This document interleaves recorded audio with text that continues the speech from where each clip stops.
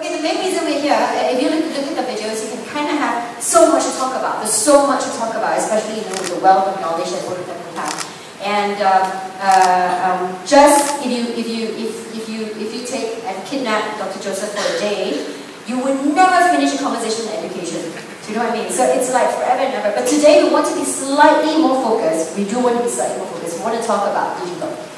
We want to talk about what's happening, the change that's happening to our world. Every other 18 to 30 seconds, the world's changing. Simply because the amount of content, the amount of creativity that's being shared today is way more than ever before. So now, as artists, half the room here as artists, more than half the room, what are we going to do? What are the questions that we're asking? Sure, you're not asking any questions. Because you aren't even thinking about it yet? That's crazy, right? We have been living in this crazy content sharing, digital thing, this wave thing, everything is, you know, we have industry 4.0, we have society 5.0. What point O? Point what O? I don't know. We're not even talking about this. Why are we not? Are we too somber to talk about it? So, we'll ask that question first. We'll come back. Because I mean, we know that I was going to start with both of them talking about a little bit about themselves, but we kind of know them quite well from the video already. So I thought we would just dive straight in and talk about why do you think young people, artists actually, specifically artists, aren't thinking about their role in the digital world? What's missing here? Why are we not? Is it already, are we already thinking too much about art, about what we're trying to create, that we don't have space and time? Or is it really just, we don't need to care about it? Dr. Joseph. This is really something that we all have to talk about and think about.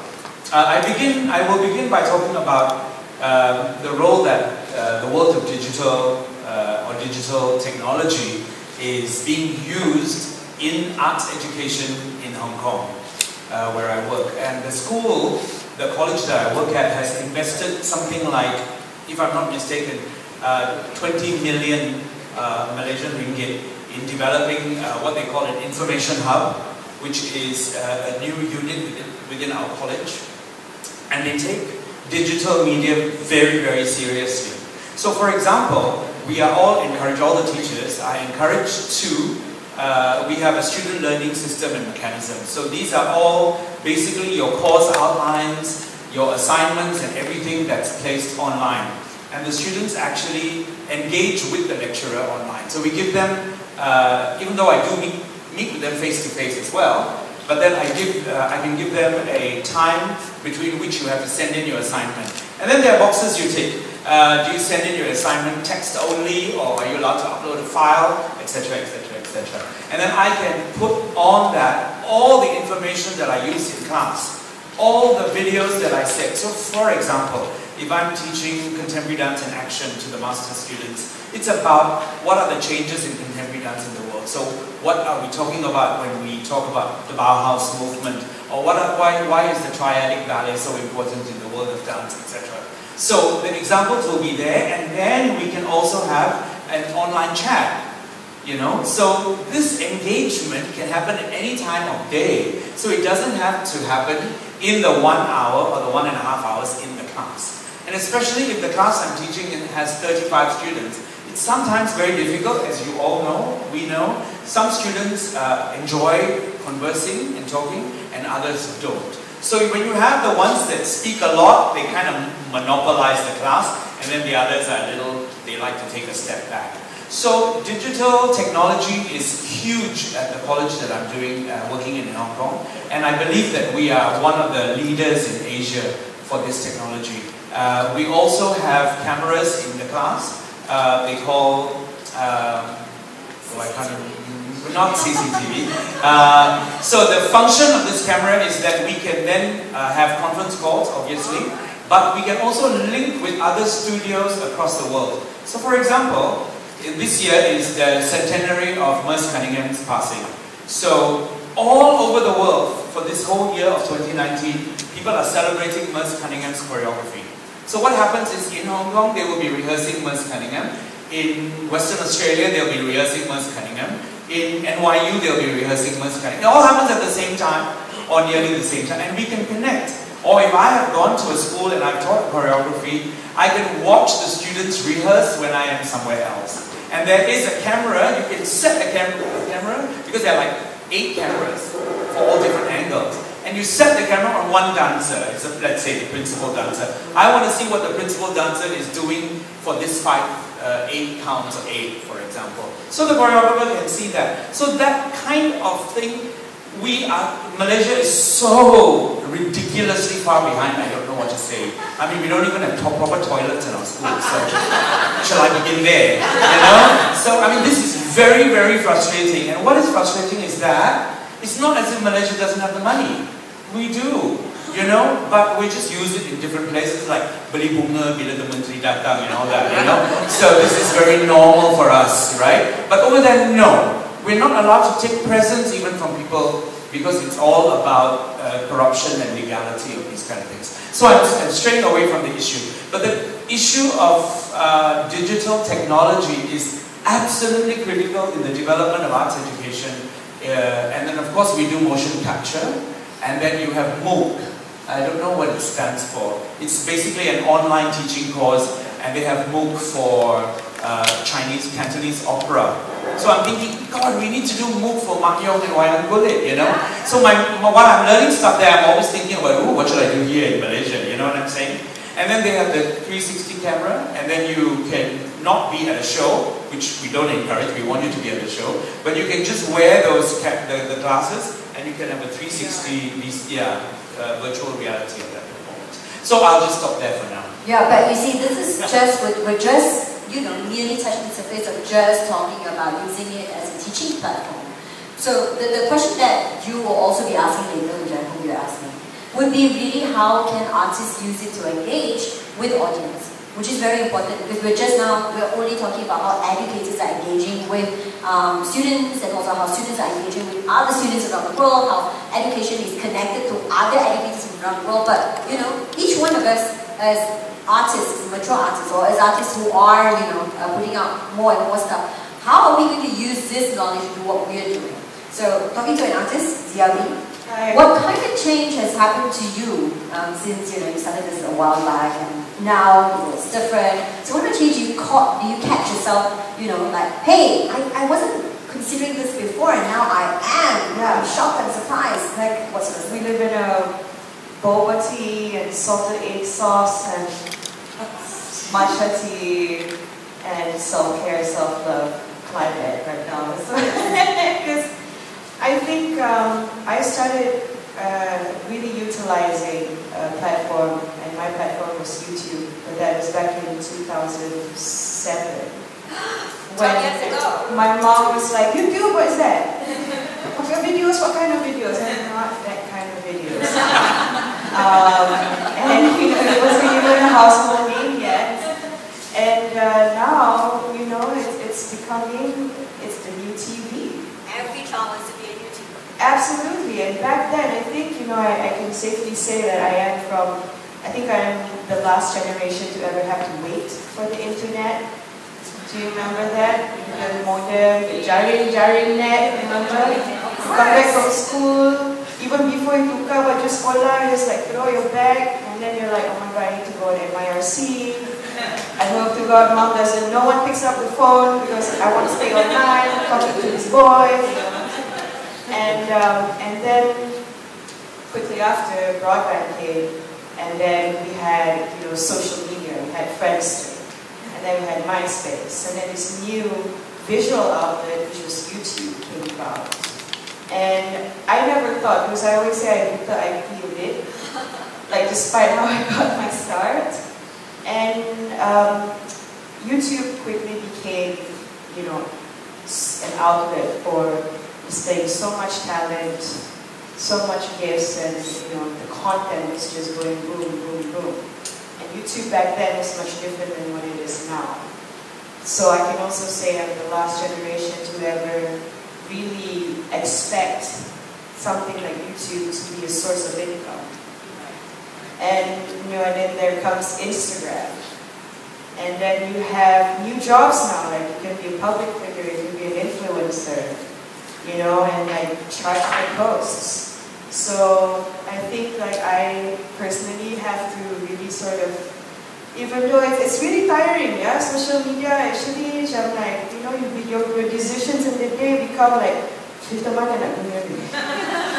like, do I put this in the layout, do I multiple picture this, or do I put, which one is for Snapchat, which one is IGTV, which one is Insta Story, you know, but I mean, it's worked, evidently, it's a whole different market, a whole different business now, and I think, yeah, as, you know, people, because we are considered kind of in the crux of being millennials, and I think we are the co-creators of, you know, social media and social content, especially when it comes to utilizing technology as a form of really using that to have accessible knowledge. Because now, you know, you can learn the guitar from YouTube. You can learn a lot of basic, you know, things that you need to learn from a space like YouTube. Or you just go on Google, your best friend, and ask like, how to boil water or something, you know? Which actually there's a YouTube video on how to boil water, like, wow. So, yeah. But how do you constantly also be on the chase for platforms, for new platforms that come out, so that you are updated, or so you're trying new platforms, you're trying new ways, you know? Yeah, actually, you know, like there's always updates, like for something like Instagram, there's always updates on all the time. All the time, and you have to like upkeep with that, and it's like, oh, okay, you can do this now, like you can put moving filters on your stories now, and then you kind of have to utilize that. And it's so tiring, you know, because like I take a trend, you know, and I'm always the last to know about everything. Like I was one of the last to go on Instagram actually, and you know, thankfully I have like a team helping me out sometimes with it, and like they update me like, okay, you know, you can do this and that now. But yeah, I think it's also important to find out what the next best thing is. Like, I was trying to figure out, okay, is there another app that's going to be as important as Instagram? Now I use the word important because really now numbers don't lie, no matter what industry you're in. I have friends who are models, and on their, you know, on their portfolio now, they have to put their name, all their measurements and stuff, and the number of followers they have on all of their social media. You know, but that's a different conversation altogether. But yeah. I'm curious about, do you, as an artist, do you not get angry that we are just using technology as a user? We're not a part of the creation of technology. We're not part of that. So we're always being guided by Instagram, when they want to change this to this. We have no control, except to the fact that, okay, I'll learn, right? Yeah. So that's infuriating. And I think there needs to be artists thinking about, what do we want? What do we want to send out to our audience? How do we want to engage this with our audience? How do you deal with it? How do you think about that sort of stuff? I think you were talking about what you're from the generation of waiting for the internet to connect. I'm from the generation of no mobile phone. Okay? We used to go to the phone box at the football field and put in 20 cents and call. Okay, so right. Okay, so the transition is really interesting. I'm very fascinated by new means of communication, and so sometimes I think I'm far more active on social media than my students are or the dancers are, and I always give them a hard time. And I'm like, you know, if it's not on social media, it's not happening. You know, so this is the kind of the mindset of the 21st century. So I'm always telling them, look, nobody knows who you are, you know, because you're not doing anything on Instagram, right? You're not doing anything on Facebook, you're not sharing. You don't know how to share. There's also strategies of how to share because of all the way the algorithms work and so on. So you really need to figure it out. If you just share it from somebody else's page, nobody's going to like it. So you got to spend some time downloading it, blah, blah, blah, then uploading it back and so on, you know. So I love this stuff. So I'm thinking like, okay, for a 59-year-old man, I think I'm like, okay, not bad. Yeah. So I'm thinking this is very important for the new generation of connecting across borders. So this is communication. We're still not talking about content creation. We're not talking about using technology. And that's the other thing that I want to talk about, but I don't know whether, maybe I'll just say it now, about so many artists now who are collaborating across disciplines. So, a really fascinating example is a lady that I met. She's a dance choreographer, but she received a grant from French/Swiss science company, and they do quantum physics. And they had a space for one artist to work with them for 6 months. And she was thinking, like, what am I going to do with these quantum physicists? I know nothing about it. But she said, you know, I'm free, I have 6 months, let me see what I can do. So she went to this place and she studied followed the scientists around, and then she went back. And they were about creating material, for example, that you want to take to outer space. You know, whatever kind of material it is that you make your spacesuits with or whatever. And she used that material in her new choreography.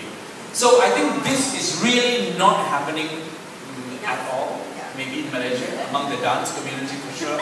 So I said, you know, we're still okay. Yes, I am the most mempertahankan tradisi person that you know. I've spent my life doing the fact that all of these young people who are here, who know Tari Inai and Terinai and Makyong and blah blah blah, was because I insisted that they have to learn it. And they might have hated it, but they learned it, and now it's so valuable. And this is the thing that's going to help them go overseas, because God knows their bakmon tondus and pirouettes aren't so great, you know. So, right?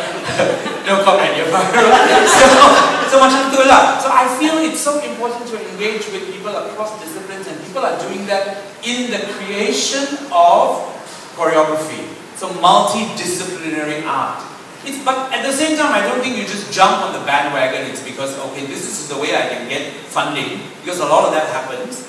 There's a lot of funding in the sciences and not so much in the arts. So the university in New Zealand, Auckland University, they're doing a lot of work with the engineering department to develop tools and strategies that are going to be using problem-solving skills of artists. So this is like a research. So there's a lot of money in research for this kind of thing, so people jump on those bandwagons. I don't think this is what it's about. I'm seriously thinking about how can we use technology and we go beyond the digital art and digital media to create, you know, work that we can export, work that can be seen across the globe, which I don't think in dance we have enough of at the moment. So one of the better shows, as well as better collaboration that I've actually seen, are between dancers and people who map out movements. So I think dancers are able to move part of the bodies that we didn't know we have. Normal people like me, I thought like, hey, there's all these things that you can actually move, but dancers can. So when they work together and they remap out again the different ways that humans can move and humans can push themselves, it actually gets them, the scientists, to understand more about human ability. It's a really interesting, whatever the reason that is, but it was really interesting collaboration. I think also that it is not even here in conversation, whether at university or perhaps if you're cikgu, please make sure that you go back and talk about this, you know, really talk about this. The cross-disciplinary, right? It's so scary. So, because we are so divided right now, like in your art, your science, So the art, don't really look at the science, no, I know everything that art people are doing is faulty, you know, so, yeah, you know. But there isn't enough opportunities for you to really understand what cross-disciplinary really is. So you would never have considered something to do with how bakau, for example, grow, that movement of growth, for example, and how is it moving against the water, for example. All these interesting things to be put back into the kind of work that you want to be putting up. Or medicine, for example. We're talking about cancer growth. How cancer is growing. It's really interesting. There was an institute that I came across, Japan, and they were using so two different artists to dance with each other to bounce off how cancer cells grow. Because they didn't really understand. So how else can two cells move to map out the growth of cancer cells? So it's also really interesting for them to understand. So if I relax and our movement is just based on each other I project you, you project me, and then see where it takes us. So that was what they were looking at. They were so like, you mean, this is movement, look at this movement, how? Okay, because it's not something that's within their realm, right? So this kind of collaboration. How, next, do we then forge this collaboration? That's the other issue. Sure, you talk about that there is a lot of money, perhaps. More grant money in science than it would be in arts. But I don't think artists berani have the courage to even do this. A, they don't know. B, even they know they weren't sure. And C, this is really not how they're imagining the future, because this is not the future we know. Yeah. So how do we do I this? think again, I approach it from the point of view of education. And what we find is that, you know, in all universities, when dance has been put into a university, we get so concerned about credit hours, contact hours. We get so consumed by the fact that they have to do, you know, how much is it, 130 credits to get a degree or diploma or whatever, you know. And therefore it's X amount of face-to-face and then Y amount of student learning, and therefore that equals to what. We're so obsessed about this that we actually don't give students any space. I think they need space to dream, and they need space to think, to imagine, and to create. So one of the sort of the trending sort of terminology that we use in our college is white space. So it's like your mind is a blackboard that you can, a canvas that you can draw anything on. So what we're trying to do is to find students spaces where they are free, and that means students from other schools, music, film and technology, film and TV, etc., are also free all at the same time.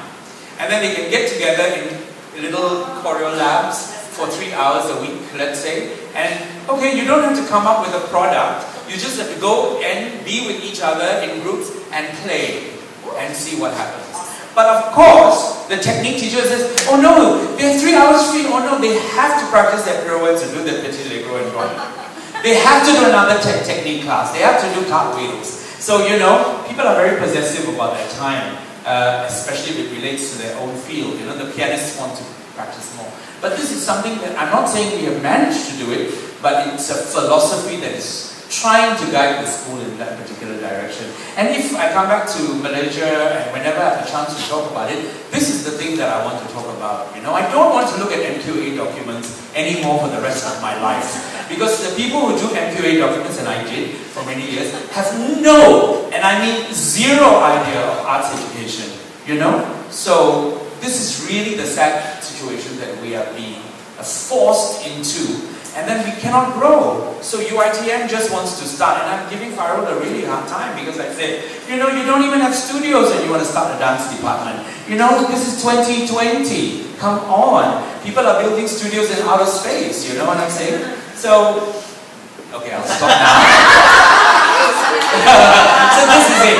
Yeah, so looking at creation. So education and creation, and the need for white space within institutions, definitely, but beyond institutions, because not everybody follows that kind of a system to become an artist. So where do you find those kind of spaces, you know?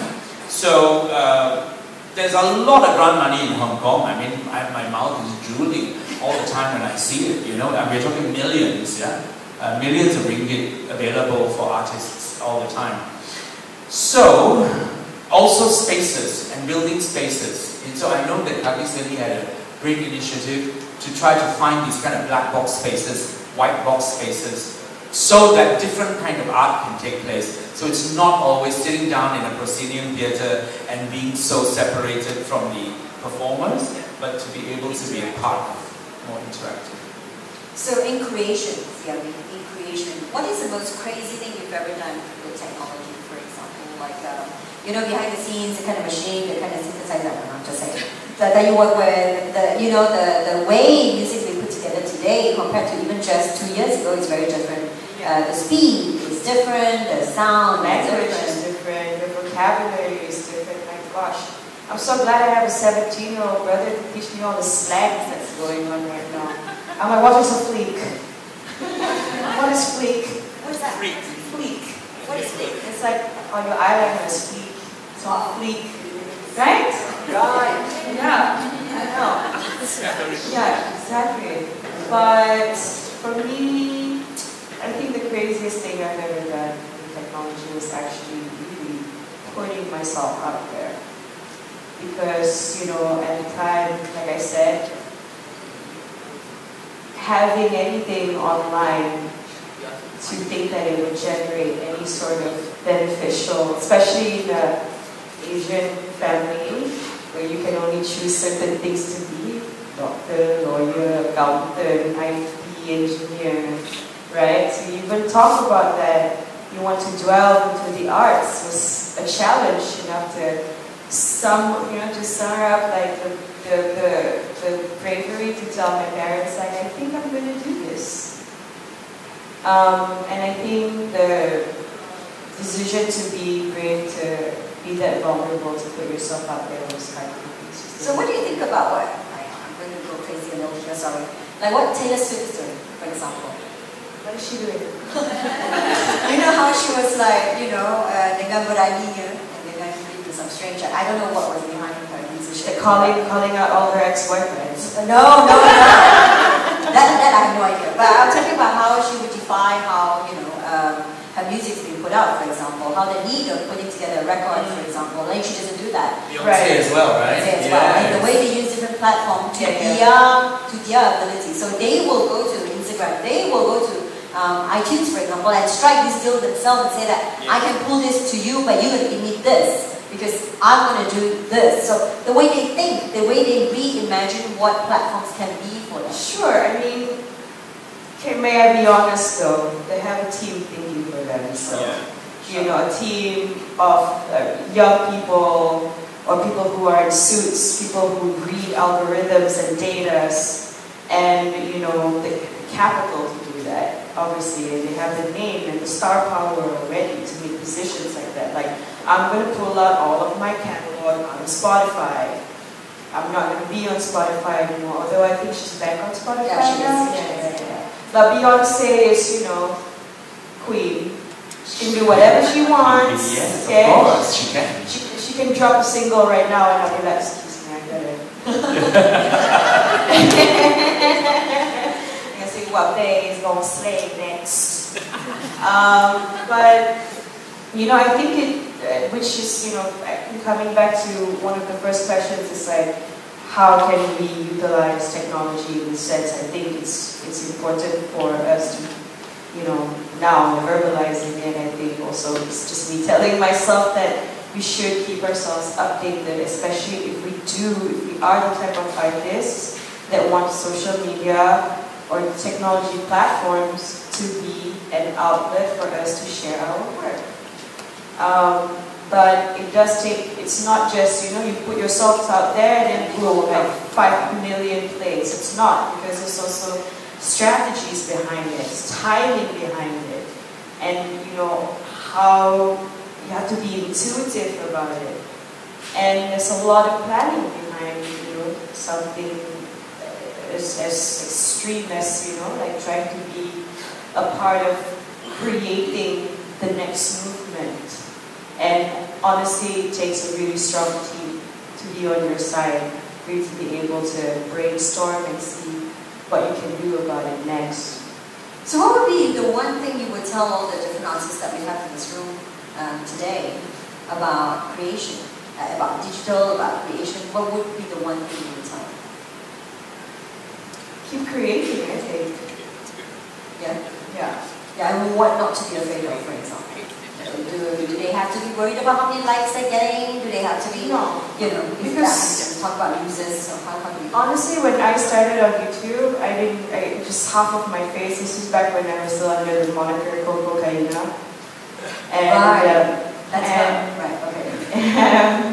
and it was just half of my face and just me singing, because I was aware that YouTube was a visual outlet, but I wanted to also but have a more focus on the audio aspect and the lyrical content on my songs. And I didn't tell my family, I didn't tell my friends about it, and I didn't have any expectations. It's like the secret superstar that indie movie. I've seen that. Oh my god, that's so amazing. Really? She wore burqa. Yeah.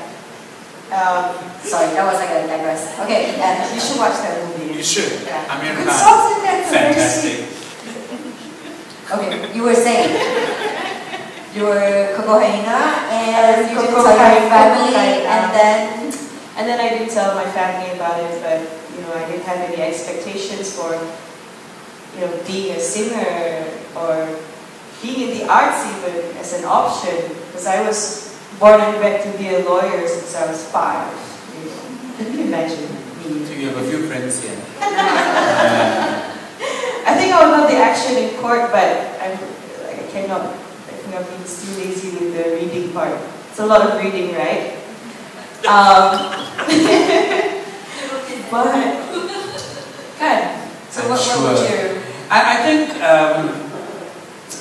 it's very hard to say. What would I tell young artists? It's really about, for me, what do you want? A long time ago, and sometimes the senior artists in Malaysia, like Marian or Ramli, when we get together, we talk about why were we so different? Why were we so desperate to become dancers when there was no National Academy of Arts, there was no Aswara at that time?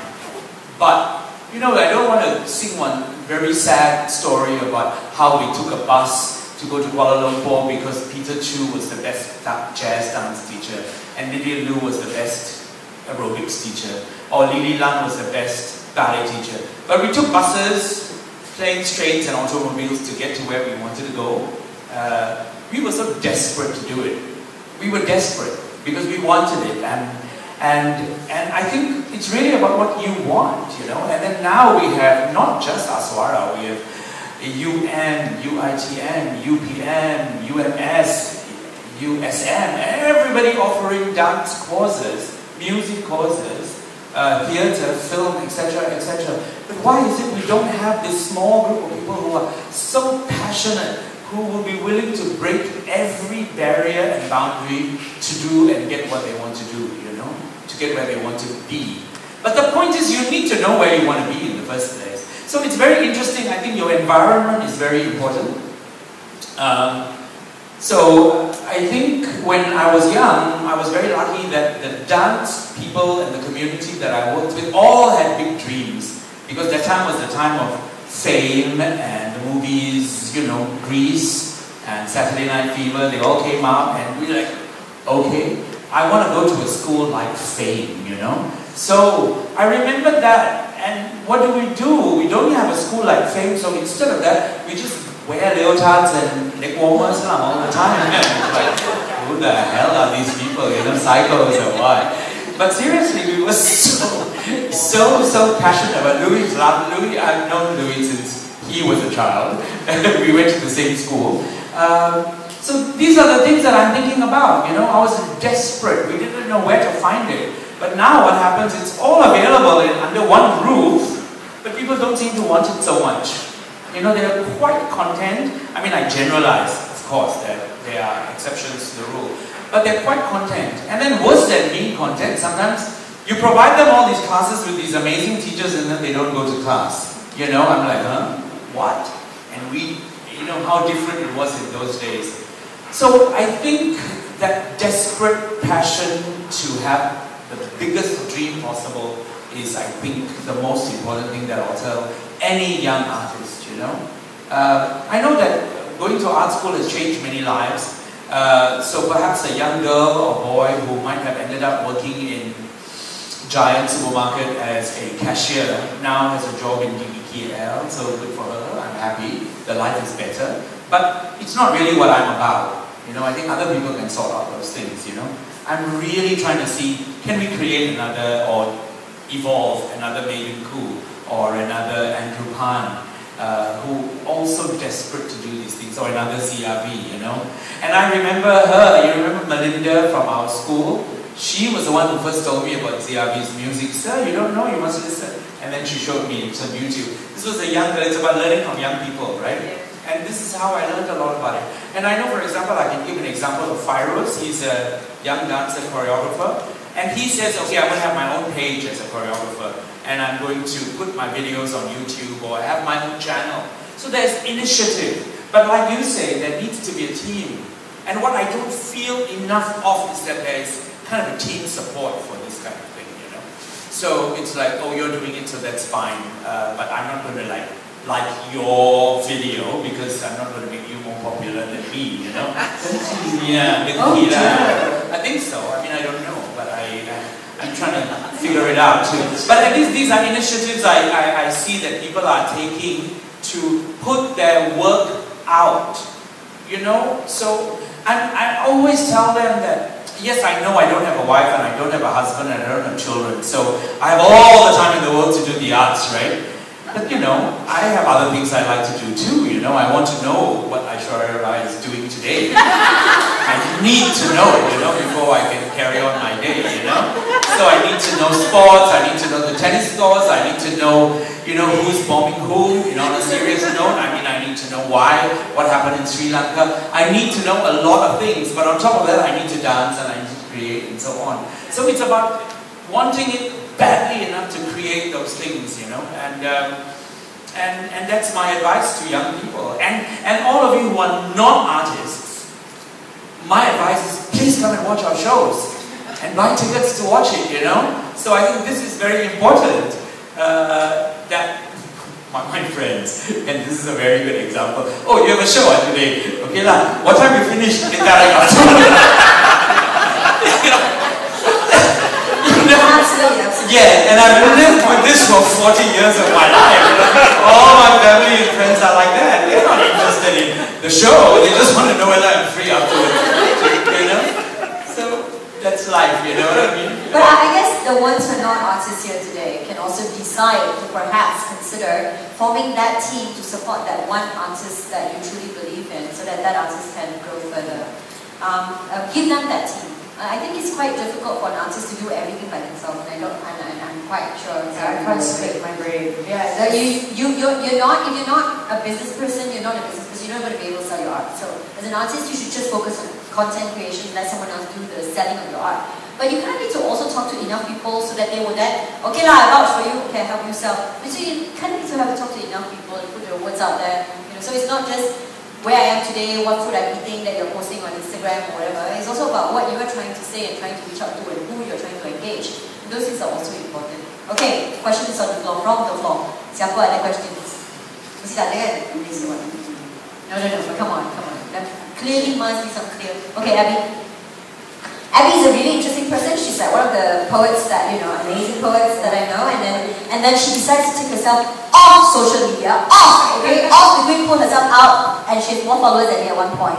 And then she pulled herself out simply because she felt that, oh, I feel like, what was your word you used? Tengah detox, you know, and also you feel like you're prostitution or whatever. And now she's building it again, and you're still at, I don't know how many hundred people following. Maybe that's not important to you, but it's interesting about how polarized you're thinking. Just using as an example. Alright, question. I think I just want to ask a question because most of us in this generation, like actually your generation. Which generation? Actually your generation. But we are very used to oral history. To dengar susah penat orang mencapai cita-cita. So we use that as a teladan. But now in the digital sphere, people only see the good things. They don't hear about kesusah payahan somebody to go where and how. You know, they don't see that trail of how your journey is. All they see is makanan sedap, like you said, I success, I cantik, I apa. So how do we change this kind of communication and actually share the susah payah so people, the younger people start berguru, you know, start using this tauladan? I so thoroughly nak jawab kan. My personal jawapan to that is sebab itulah we artists, you faham tak? Because you artists, you faham what is missing in the society, and you need to then use that to reflect in the kind of work that you have to start talking about the hardship you are going through, and then have this conversation with more artists so that they are part of your movement, and they will now talk about the hardship that they are going through, and you guys are sharing your stuff, blah blah blah, putting out there, so that people are looking at you guys and saying that, hey, there is a real process here. It's not just all the wonderful good things, you know, You wake up in the middle of the night also look good, you know, and always look like you're making money. You don't have a job also, you're still flying first class. How does that happen, right? But it means they don't understand the deal that they make at the back. The kind of pain that they have to pay back to get that first class tickets of this client, for example. But you knowing that, you should be the one that's going to start this journey, start talking about this hardship, and co-opt as many other artists together, because now you can, it's digital, to join this movement, and they talk about their hardship, and everybody now then will talk about hardship. That's my short answer.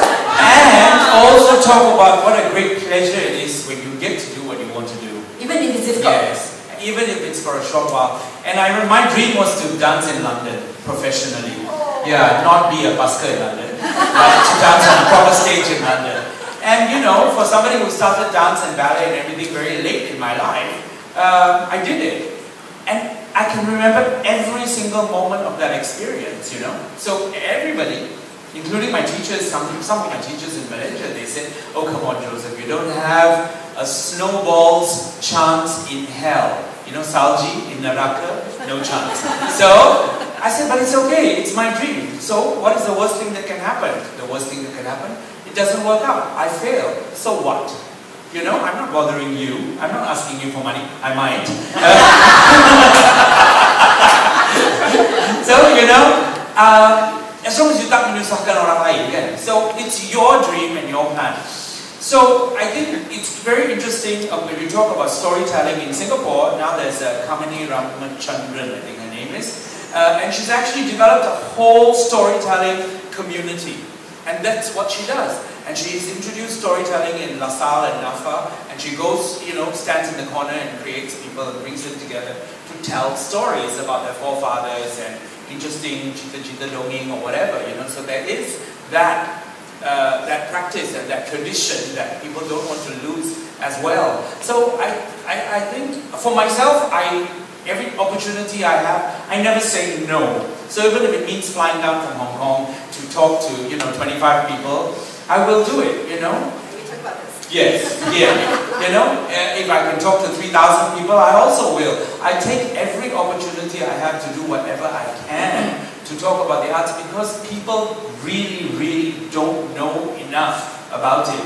What is the difference between someone like me whose bread and butter is from dance, between somebody else who works as a lawyer or an accountant or a doctor? We have doctors in the dance industry who get the bulk of their money from dance, and then from their business or their profession, and then dance on the side, although they dance very well. So it's not an issue of how well they dance. But they can afford to dance for less money. Because it's okay, you don't need to pay me because my job will pay me.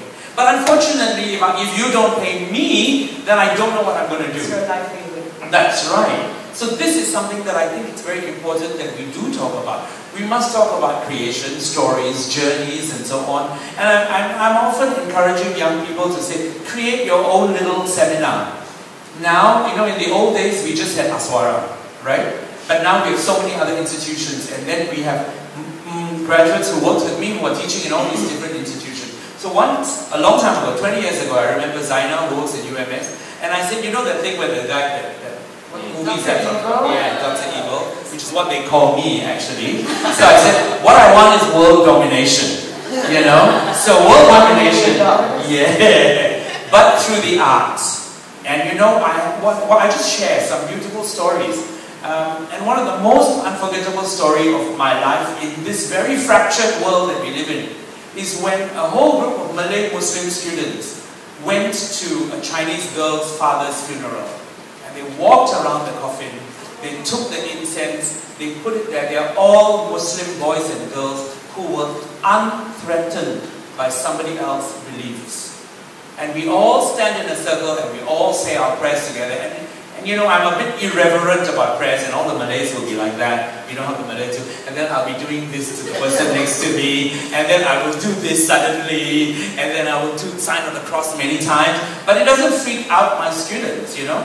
It doesn't. They are so used to it. They love it. They embrace it. But what's happening in Malaysia now, we're all so scared. You know, everybody's so terrified of anybody else who has another practice, you know? So this is really, I think the artist has power to change this. I really believe the artist has power to change this, you know? So, this is the role that you play. So it's not just about creating beautiful art. Yes, you can, and why not?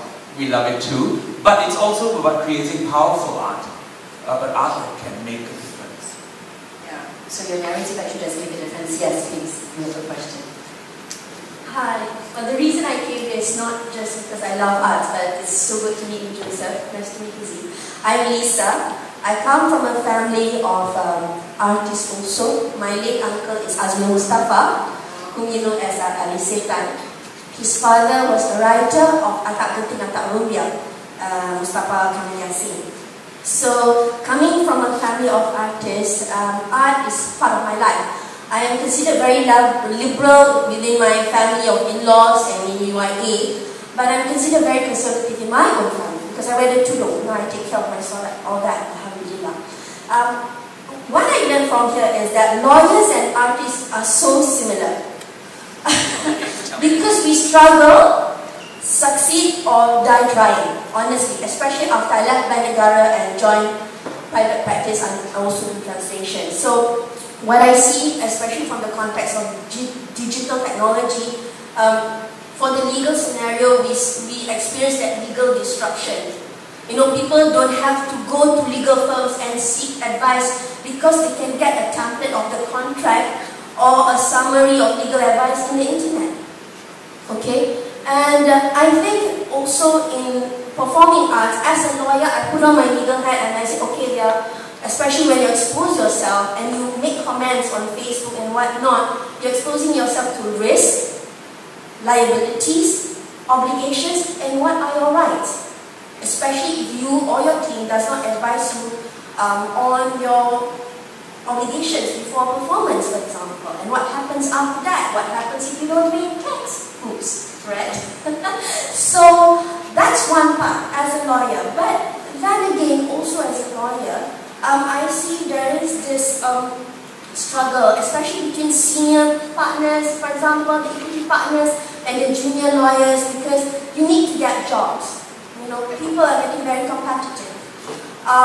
We have the expertise, but another boutique firm has that same expertise and they are asking for a lower quote. So you're talking about creativity, creating yourself, making yourself visible, but then they're limited by certain requirements of the Bar Council to make ourselves visible, for example. And also, we're talking about how to make profit, but at the same time, how to contribute to the community. So, I think it's all about relationship, and I can see there is good potential where lawyers and artists collaborate to know what's going on in society, to use digital technology to make these issues come out. Being someone who was trained in UIA, I know there are so many creative people in this Islamic, for example, Islamic trained community, because what we worry is that many people make their own ijtihad. They don't, and they make their own comments that creates a lot of confusion. You know, and when I translate the birds, the Conference of the Birds, it's written by what's his name, Fariuddin Atta, who's a predecessor of Jalaluddin Rumi, the poet. And in that book, he's a Sufi, he's from Persia, and he's a Sunni Sufi, because you know, Persians, they have the Shia and the Sunnis. It's amazing. There's a lot of material on Islamic history, on traditions that may not really match Islamic tradition, but because they're culture and social issues that happen today and happen many years back. This is 12th century stories, scandals and whatnot. So I really propose that artists have a look at all this Islamic literature, for example, collaborate with the people they know and other art supporters to bring that up, especially on digital technology. Thank you. That's interesting, I thought. Okay. Yes, you have something to comment or ask. Yeah. Hi, my name is Omar. I previously mentioned Marcos, and the reason why I call myself that is because me and the few artists I work with, we don't really to one discipline. We dabble with sketching, doodling, poetry, spoken word, illustrations, visual displays, song, stuff like that. And generally the storytelling would be a field where we tell a story, but how we do so doesn't really have its own discipline. And my question is, for those who have a discipline, if you call yourself illustrator, if you call yourself textile worker, or if you're working with like specific stuff, you have that thread, that jalan that you want to follow. But for those who don't really have a specific discipline, nor do they want to choose one, is there a way for us to figure out what our next step is? That's my question. Can you repeat your question, the last part, one more time? So, for those who don't have a specific discipline, how do we move forward? Like if he doesn't want to call himself an illustrator, he doesn't want to call himself a visual art display, what does he put in his resume? Or maybe he doesn't need a resume. What does he do next? I'm really not sure whether it is very important to classify yourself as one thing. Yeah? So I think it's really about seeking like-minded people who are willing to explore and willing to experiment. And sometimes those kind of conversations can happen anywhere, over dinner, it can happen, you know, at a party or in a football field or whatever. And it's about exchanging cards and like I still do that all the time. I mean, I'm ridiculously OCD about people I meet and, you know, making sure that I know who they are and what they do. Especially if they do anything that's remotely artistic. So so you know, so you just kind of, the thought sort of stays in your head and it's a percolates, or it's like an incubator. And it's like one day, I think I want to work with so and so, you know. So I think this is the way that you have to approach that person and then eventually say, you know, I have this idea, or do you have an idea? Do you think we can work together? That would be my suggestion. But find these kinds of platforms where you can meet these kinds of... There are very interesting things that are happening in Kuala Lumpur now, in little pockets and little oases and spaces, like, you know, the Zhongzhang building or whatever they call it. I love that building. Yeah, the one in... I party there a lot. Do you? Yeah, so, where is it again? In the middle of Kampong Atta. Yeah, so lots of creative people use that space for all sorts of different... I see you there tonight. But basically, if I can just kind of give you what I think in the startup world, in the tech, you know, people who start up. So they don't really say what they are. They never say what they are. So if you go to a really dumb one that, you know, very energetic type of events or whichever, you will find people just passing out different kind of material that will talk about what their last project is and what they like to do moving forward. Or they will go around talking about, you don't have to know what I've done before, but I'm looking for somebody who would want to do this with me. Are you that someone? If you are not that someone, do you know someone who could want to do this, who potentially want to do this and do it with me? So more and more people are not going to be confined to what they need to be called. Of course, some people, old, young, whatever, will come to you and say, tapi you tak fokus lah, I tak faham, what are you actually? Do not be, you know, troubled by these kind of comments, because that's how they define themselves. It's not wrong either, it's just how they define themselves and how they're so used to it. But if you really want to take the different route, or maybe what you think is different for you, to a lot of other industry, it's okay, sure. It's really, really okay. So I think the point here is, like Joseph was saying, you need to kind of find a different kind of platforms to have this conversation, to really understand, hey, I like what this person is doing, the way this person is doing what she or he is doing, and I want to emulate, or I want to add value and be better than that. So those are the things you can kind of imagine. May I also? Yes, please. I think right now we kind of live in a generation where we create our own jobs. It's because we have so much freedom to be whatever we want. And then that's why people say millennials are lazy, because they don't have focus, or we're just spoiled for choices at this point, right? It's like, hey, you're an illustrator, you're a fine arts artist, you create this, you create that. In the end, like, we do live in a time where we've created more art than anything, and we're discovering more different types of art, more different types of music, more different types of stories are being told, because we do have the outlets and the platforms to do that. So for me, sometimes people ask me what I do. I say, I'm just a storyteller with melodies, because in the end of the day, like, that really is the core of what I'm doing. And people ask me, like, oh, so what kind of music do you make? And I'm like, it's not up to me. Sometimes I let the songs write themselves. If the song wants to sound like a grunge song, that's how it's going to sound like. If it sounds like a jazz song, I guess I do that too. If it's folk, I'm like, okay. But like I said, I just love music, and I'm a vessel, and it's just not up to me like you. I feel like right now we have the freedom to say, my style is no style. Yeah, absolutely. Okay, next. Well, over here. Okay, wherever the mic goes, I go. Thank you. Fight. Hi, this is Louis again. Yeah, because Dr. Gonzales just mentioned here, I must confess, when I first got the invite for this event, so I asked Dr. Gonzales, so what time you finish? But because I live around the corner and I was told there was tea here, kill two birds with one stone. But anyway, coming back to the issue today, the thing that's playing in my mind is first the topic. The topic is beyond digital. What Dr. Gonzales had mentioned, and from how I would summarize what he said in Malaysia, is that we're not even digital yet, as far as performing arts are concerned.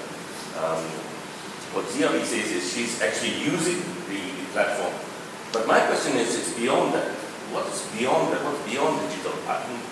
The reason why I'm asking it is because in my profession, the fear is artificial intelligence. That's where the fear is for a lawyer, because a lot of our work is no longer being done by lawyers. By the time, and I'm glad I'm very close to Gonzales' age, that I will soon retire and I don't have to worry so much, but it is really happening today. What used to take us a month to do, what we call a due diligence, which means to review documents, is now being taken by a law firm in Malaysia in less than 3 hours. So it's artificial intelligence. So my question is that going to be the future of the performing arts, the music industry? Are we going to see that? Because I'm not against it. In fact, I think it may be good, may even be better. But you will always have people like me who will still have vinyl records and will still listen to them. So what is the future? What is beyond digital in your industry? Happy 29th birthday. I think I collect vinyl records too. I'm a nostalgic person at heart. I appreciate sounds when it used to just be focused on sound and poetry and lyrics.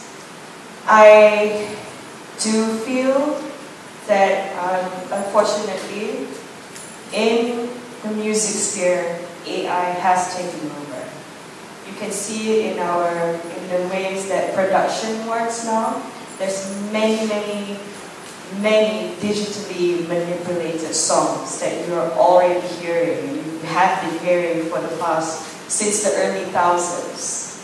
And now, you don't really have to be a singer anymore. You can just, someone who's a household brand name now, top 40 artists, we're not going to say who and who, but they just go into the studio and they're like, okay, here's what you should sing. And they just go sing one line, like that. And there are programs now where the engineers draw in to make it sound like they're going, ah. So, to me, when I first found out about that, I was really heartbroken, actually, because, like I said, I like the purity of what music used to sound like. The songs that I listen to are all below 1979. Everything from blues to classical to jazz to folk, disco, and now city pop. It's like the latest one. But AI, I think it's one of those progress that we cannot fight, we cannot change, because it's progressively becoming greater than what we're told it actually can do. So you're not embracing it? Sorry? You're fighting it. I have to embrace it. Because, you know, as the age-old saying goes, you can't beat them, join them. However, we just have to really kind of educate ourselves into what the formula really is, and then use that and put our own essence and stylistics into it. That's for music, at least. But I think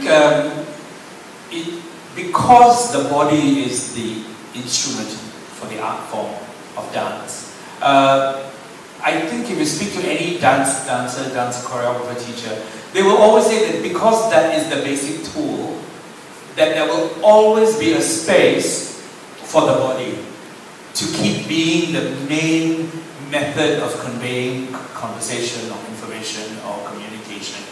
However, all these other aspects of digital technology or going beyond using AI, perhaps I just saw a piece of dance from Taiwan where the dancer was actually dancing with a robot, you know, so it didn't move me at all, you know.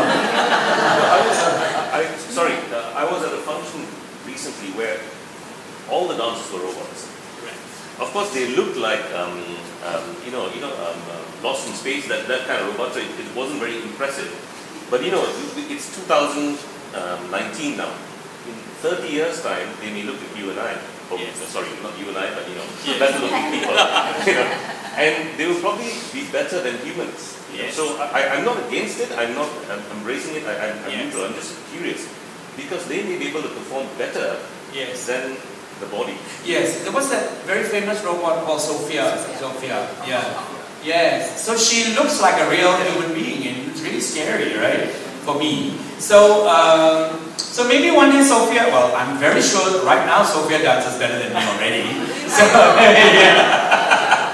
But I don't. For me and the sort of the purists, you know, I think it's still about watching the body perform in all its imperfections as well. Yeah.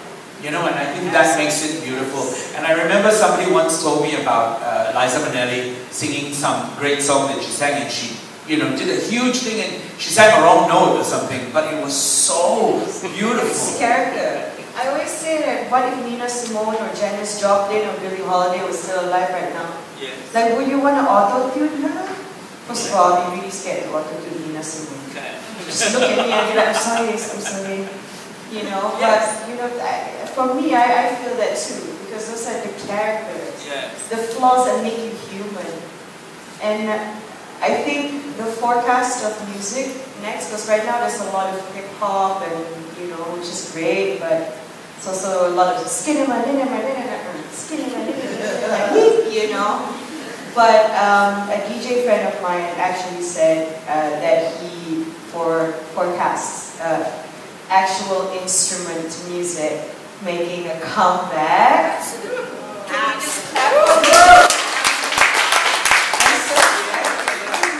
People are thirsty for something real. People are thirsty to hear actual guitars.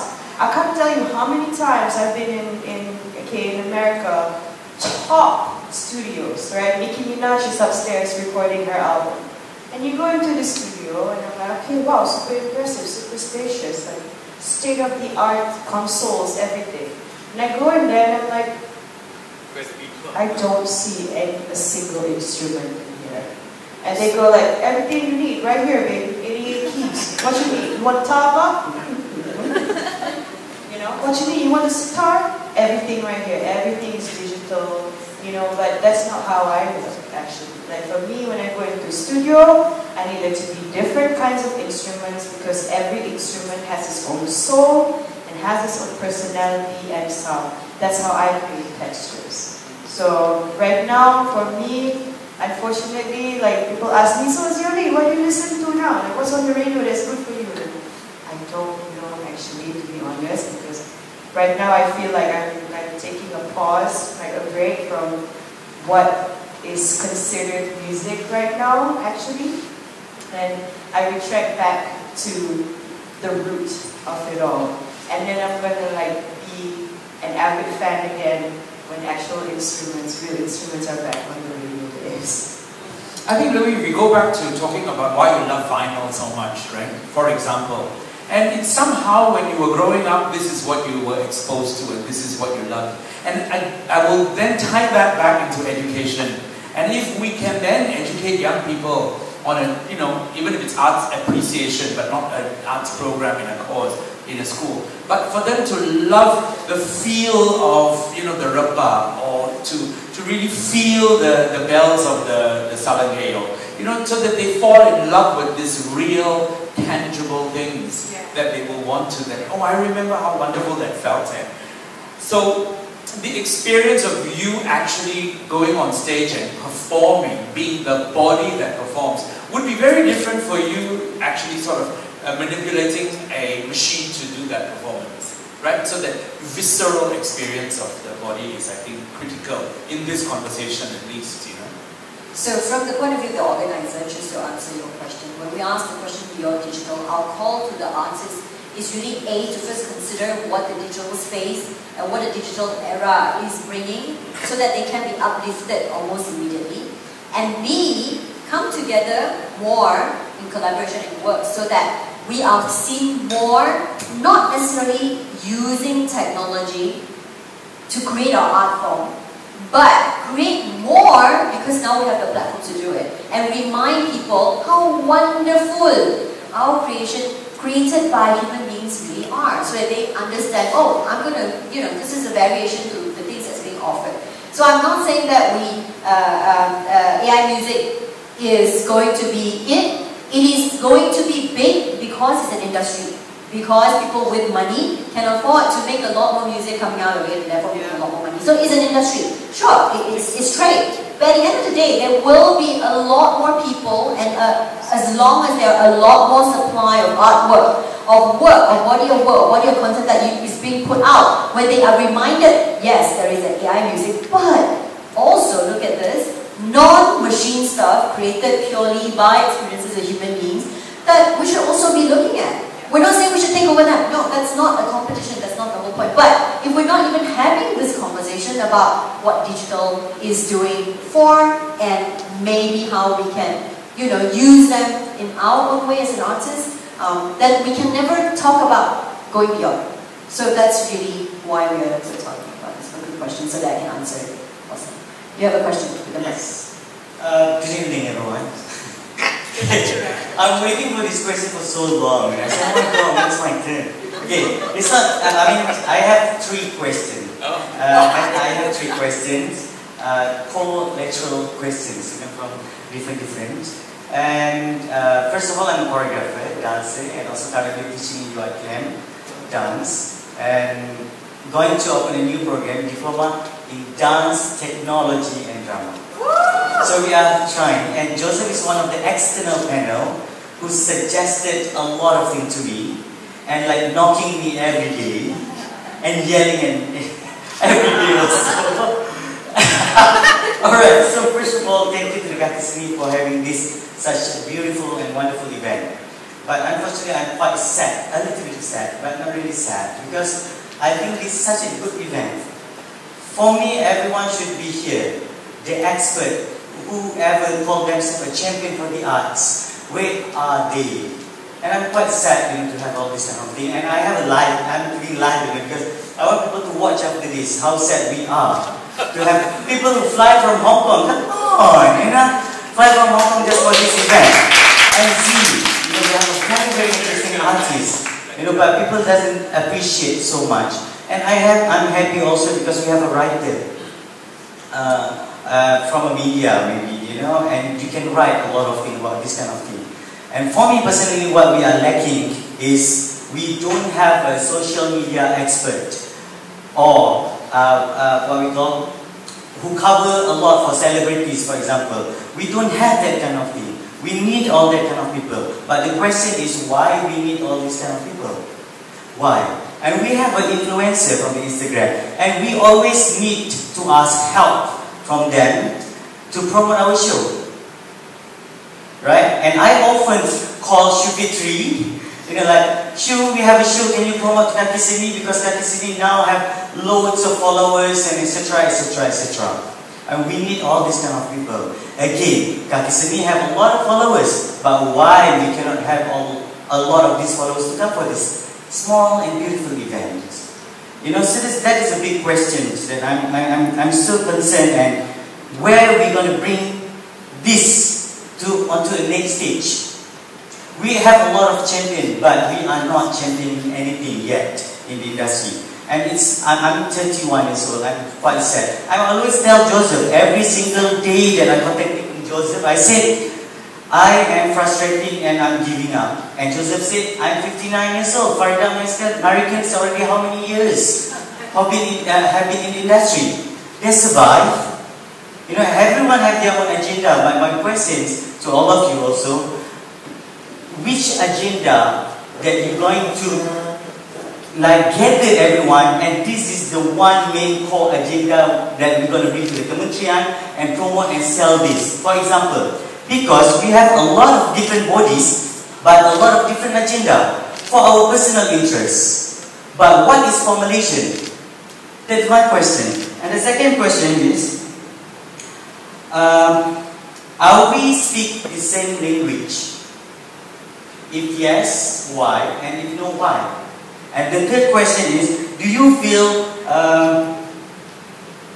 oh no, I have said 2 questions only. Good.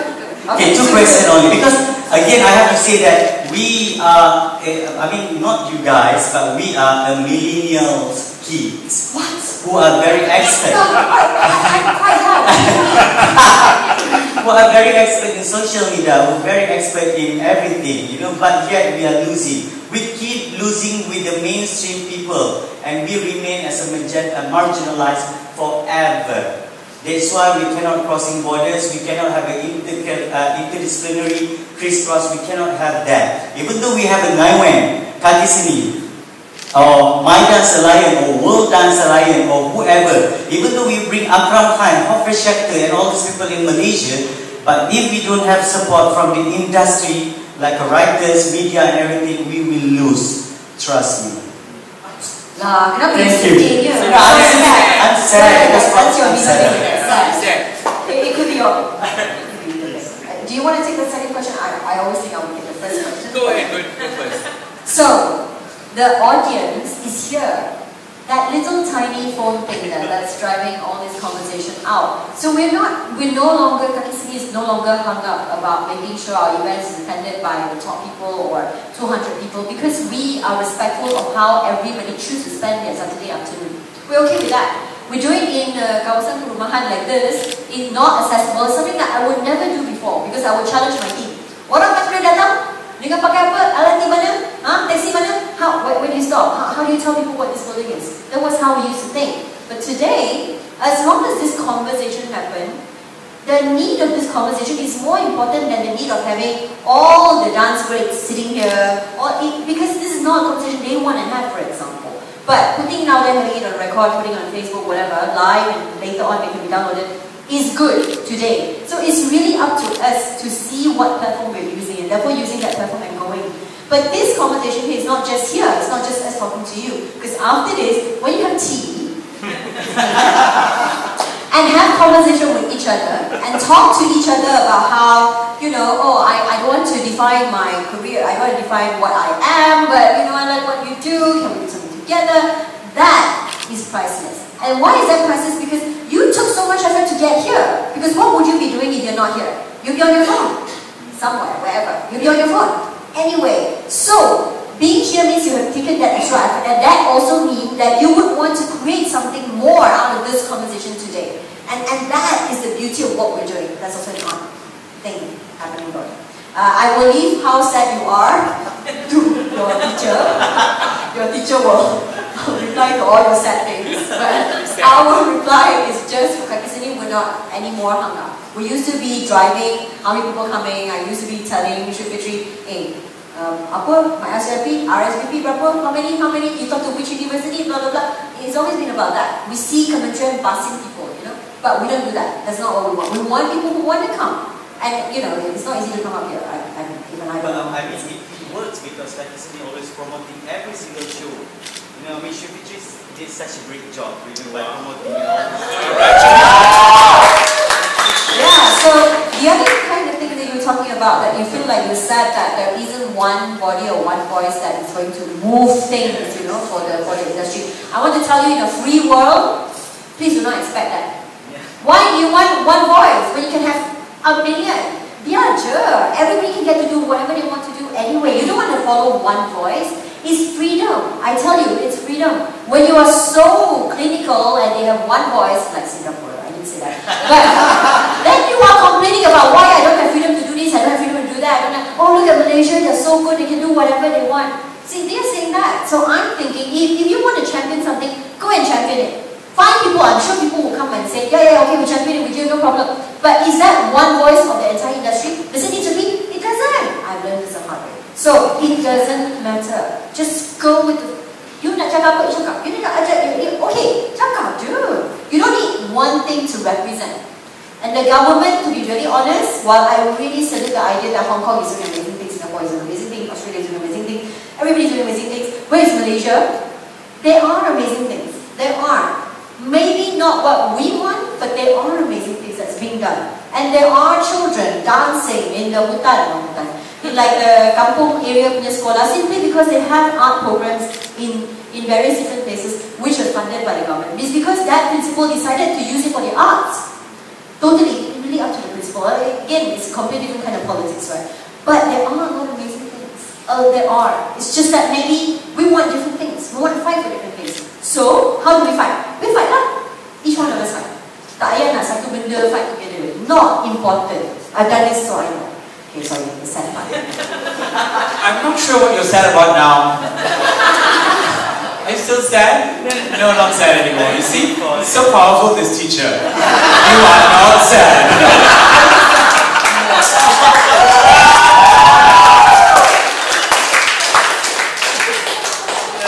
I think, you know, we always talk about this kesusahan, the difficulty. Yes, I mean, if I tell you, you know, that I spent days and weeks and months in the UK, for example, not having any food, not having any money for the train tickets, or stealing food, and, you know, I've done it all, you know, but that's part of what I chose, you know. But I also remember the great things that made me very happy, you know, the things that made me very satisfied, and the journey that I've taken that involved a lot of risk. You know, you go out of your comfort zone and say, you know, I really want to do this because I believe in doing this.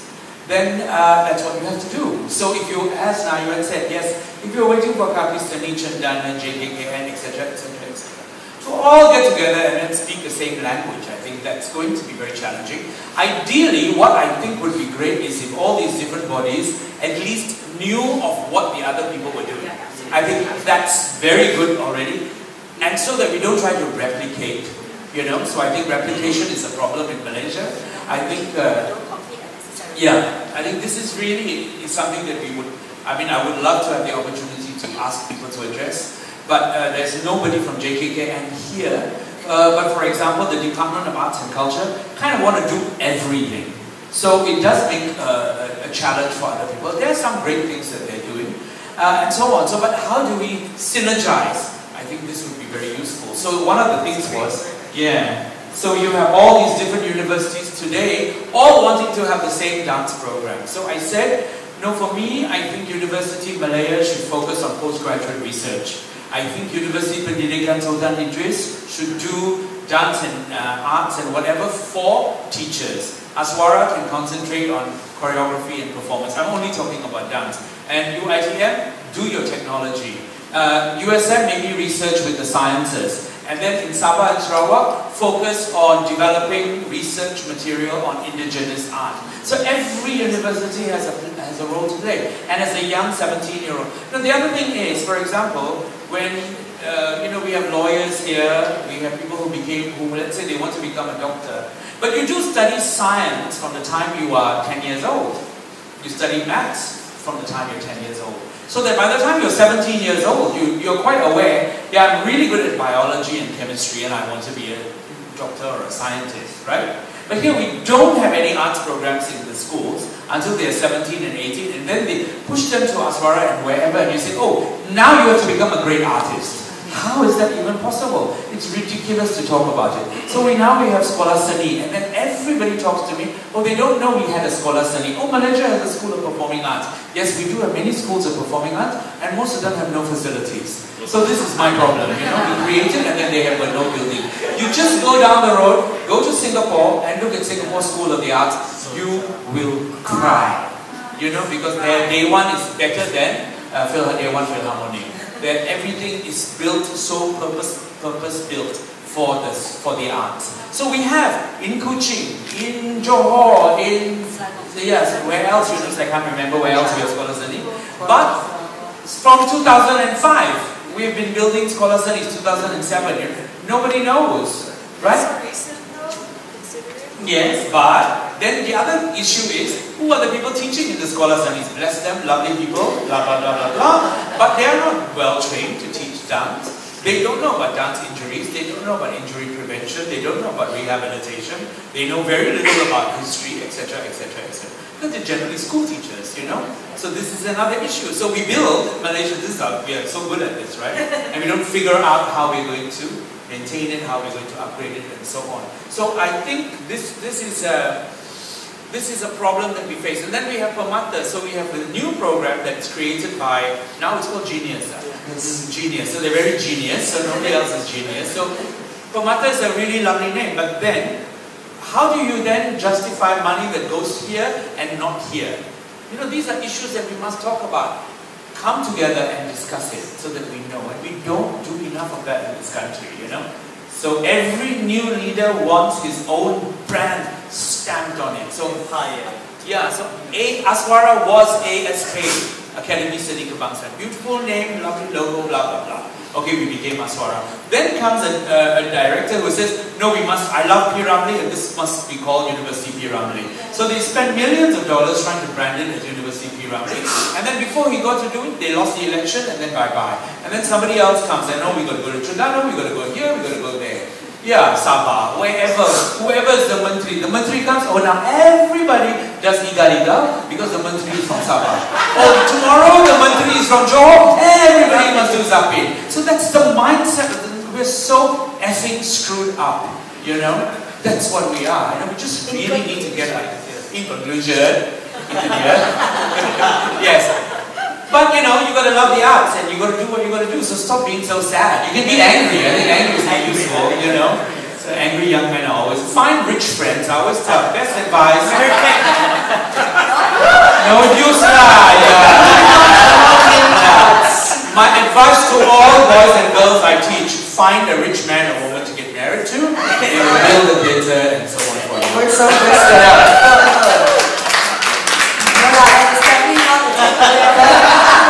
May I say something for the music aspect? No, please. I think it's up to, you know, just talking about opportunities in education and things like that. A lot of people, a lot of the younger generation or the young generation or whatever, they think that there's only one outlet in music.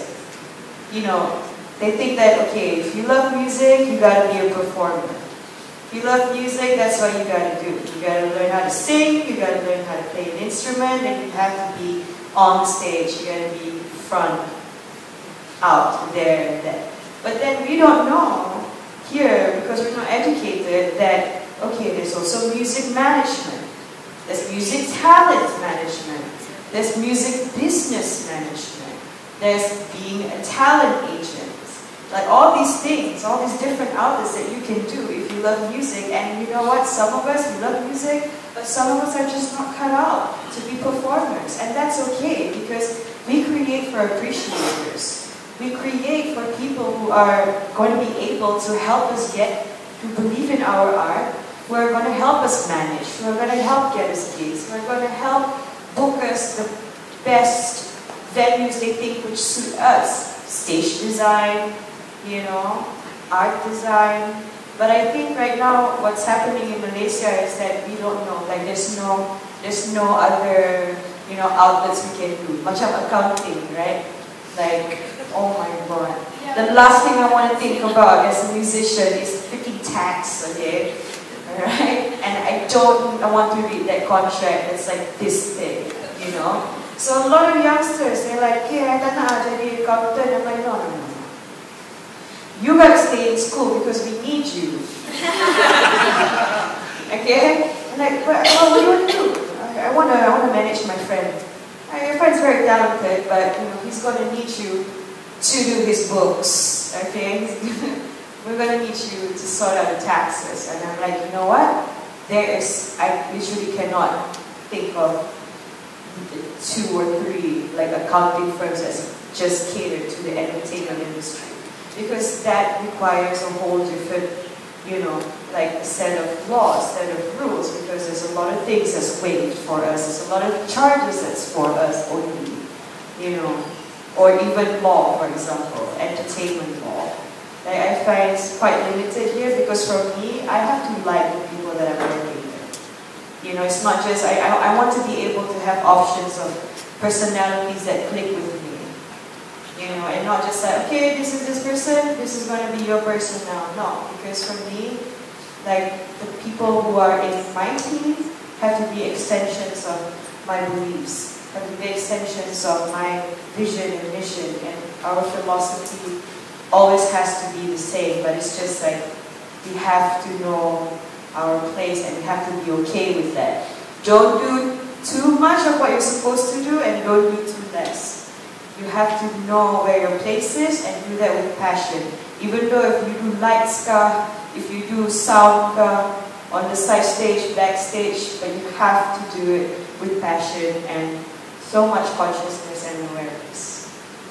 And I think coming back to what we're actually supposed to be here talking about, I think like digitally, because right now I had to unfollow almost everybody on my Instagram because I'm on it so much, I unfollowed everybody. Because that was my form of detox, because I found that like, okay, I'm on it too much. But I'm always there on the explore page, But the thing is, it's very, very important that we use something, because we live in a very visual world right now.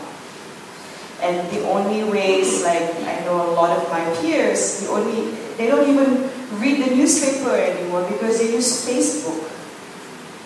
That's how we read about news right now, is Facebook. And retweets and reposts and stories. And I think if we want to really engage with the people who are going to make the next steps of decisions, very, very big decisions, we need people who are not afraid to say like, look, I have passion for what I do, and I'm frustrated, because who do I talk to if I want to make things happen? Who do we talk to about that? We've tried everything. We've tried proposing here, proposing there, nothing. The money's not coming. And it's very cliquey here, And then really kind of like pick and choose. You connect in a separate. Who's your connection? Who do you know? And we have to change that mindset. Sorry, I'm getting sad now. But really, we have to change that mindset. And the thing is, it's like, yeah, in some ways, there's a big group of people in Malaysia that's not ready for social media. Look at what people are saying online. Look at what people are sharing online. I don't want to see what happened in the accident, no. But we just haven't changed our mindset yet. Okay? Talking about kedengkian. My God, what an ugly emotion to have. Right? And it's very race specific to her. Why? To me, when I come back, sorry, but I have to talk. Now I'm sad too. It's because it's the truth. As you said, for me, I advocate the truth. To me, if we're not honest, if we just keep on like putting sugar on it, we're not going to get anything done. Every time we go to one of these talks, it's always about, kenapa kita dapat funding? Kita dapat funding, not enough support. Okay, we know what the problem is now. Let's have more of these talks so we can talk about the solution. Yeah, like I've been away for the past 12 years. Okay, from my whole 20s I've been away. Professor, you've been an educator for more than 3 decades. You've gone around the world and you're the best at what you do. So I just think we really should really bring like the experiences, you know. For me, I'm still a student among students in this life, and I feel like, you know, young people get so much bad rep for just ranting. But I think support for each other is really important, guys.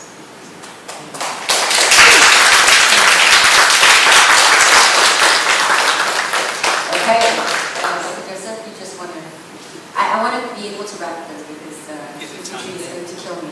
So if you want to just have I think we've discussed quite a lot of things. I think the issues are very interesting and pertinent. The value of digital, what are we using with digital media and intelligence? How do we think beyond it? Is there a necessity for us to prepare ourselves for the world of artificial intelligence and how it will impact our lives? So I think these are very useful. Yes, I think all my life has been about addressing issues and problems that I deal with on a constant basis. And I've cried many tears too, but maybe I'm old and hardened and I just don't cry very much anymore, except in Tamil movies. But, you know, but I think that I will go back to people being passionate about what they want to do. And you know, I want to just end by sharing a story about, I just came back from Cambodia. And if you will know that between 1975 and 1979, Cambodia was taken over by the Khmer Rouge. And the Khmer Rouge and Pol Pot destroyed and chased away almost all the artists' communities. And why? Because artists are dangerous. Because artists speak their minds. Propagandas. Yes, and artists talk to everybody. So your best friend can be the Prime Minister, but your best friend can also be the person who cleans the toilet. So artists are very powerful in that way. So I came to, because a very good friend of mine works in what he calls Cambodia Living Arts, and he founded this organization.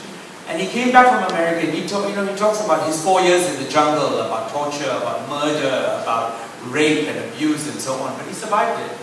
Went to America, he was adopted by an American family, and after 10 years, he said, I need to go back to Cambodia to build my country. So he and many other like-minded people went, one person at a time, locating artists who were the masters of music and dance and singing. Yes, and they were on the street, some of them drunk, some of them abused, and their lives totally broken and shattered. And he pulled them together, one person at a time, and started recording their music and singing the old songs that they don't sing anymore. And when a person has been faced with that kind of life-death situation, and I'm thinking, what am I complaining about? Why? Because Nayan didn't give me 20,000 for me to do my show? No. I'm going to ask myself what I'm going to do. And so that man and that organization, I think about them all the time. It is about having so much love for what you do and for the arts. Whatever it is you do, music or dance or whatever. And feeling that it's okay, you know, I'm not the greatest recipient of JKKN's funding money or Chandana or whoever, few people that we have that give money sometimes, you know. But it's okay, you know. I'm still going to do it. I'm not going to let them stop me from doing it because this is what I want. And this is what's going to make me happy and this is what I think is important. And I believe that this is what you have to discover. Whether you're sad, happy, angry, you know. But many years ago, I'll finish with one more story. I didn't mention Yunus, who, under my guidance or my advice or against a lot of fighting with me maybe inside, he decided to do his Arangetram in Bharatanatyam. So he was the first Aswaram Malay boy who does in 2011 in March.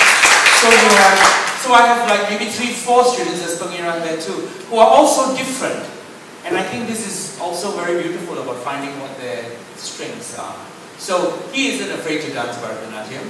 He isn't worshipping some gods that he doesn't understand, you know. Of course, Ramli has paved the way. But this is, I think, a Malaysia that can be so beautiful. But if not everybody wants to share our dream, it's okay. I think it's fine. We'll just find a community that does. right? Thank you so much, everyone. I hope the conversation continues beyond this, beyond us sitting in front. So please keep it behind for team. So thank you very much, and I'd like to call on all the artists to really consider their creation beyond digital. Thank you. See you tomorrow night, 6 p.m.